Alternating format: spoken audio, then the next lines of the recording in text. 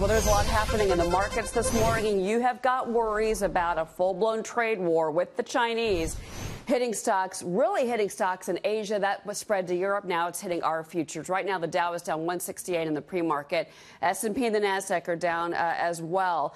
So you've got one issue investors are watching. Also, you've got Wall Street watching a flattening yield curve.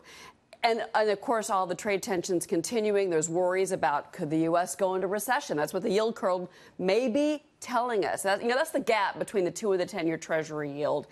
And narrow yield hurts profits at banks. There's a lot to discuss. Let's bring in Eric Ervin. He is Reality Shares CEO. We're going to talk about the yield curve in a second, but let's talk about what's going on with the futures this morning.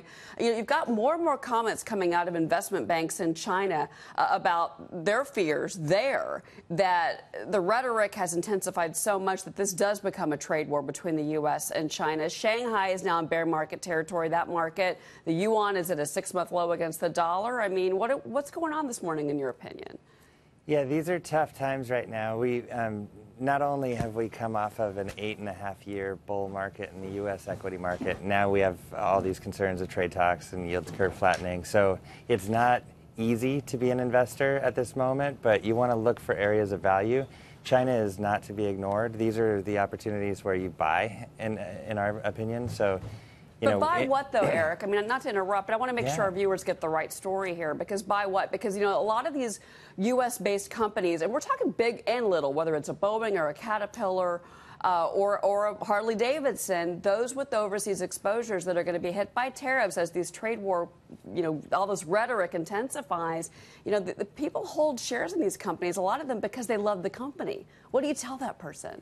Yeah, well, it's very difficult, and I think it's an opportunity for the investors to look outside of our borders too. So if you're an investor in U.S. companies, you've got to focus on quality and growth. Those are the two things that we're always pounding the table on. So focus on companies that have the ability to pay dividends and grow those dividends over time.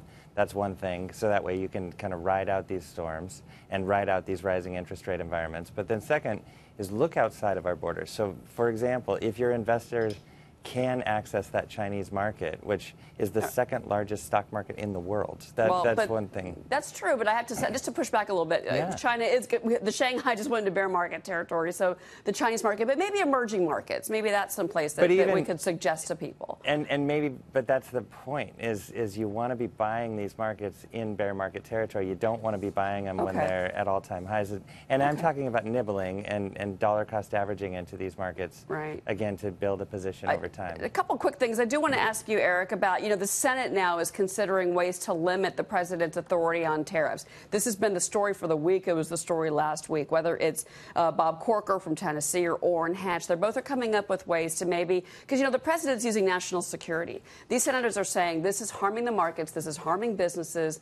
They want to try and stop that. Investors, though, this morning, I got to say, Eric, they seem to be ignoring those voices in Washington. How do you respond to that?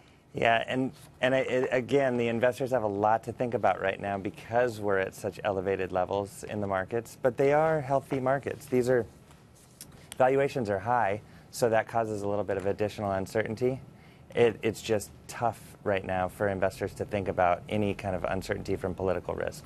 So I'd just lighten up, let off the gas, and then start adding to alternative investments. Alternative investments. Yeah, I know that you follow Bitcoin, which is down 57% for the year, but I guess to your point, if you want to take a little bit of a chance, maybe now's the time. All right, Eric, thank you very much. We appreciate it this morning. Appreciate your time. All right, Dow, again, is down.